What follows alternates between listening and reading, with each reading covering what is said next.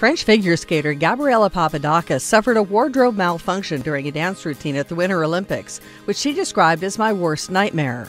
The 22-year-old competed in the 2018 Winter Olympics short dance figure skating event at the Gangneung Ice Arena in South Korea on Monday. Papadakis danced to Ed Sheeran's 2017 hit, Shape of You, alongside her partner Guillaume Cizeron. But during her routine, disaster struck. This is because a clasp holding Papadakis' glittery dress together came undone, leaving her left breast exposed on live television. Despite the ordeal, Papadakis finished the routine with Cizeron, who did his best to ensure it did not slip further.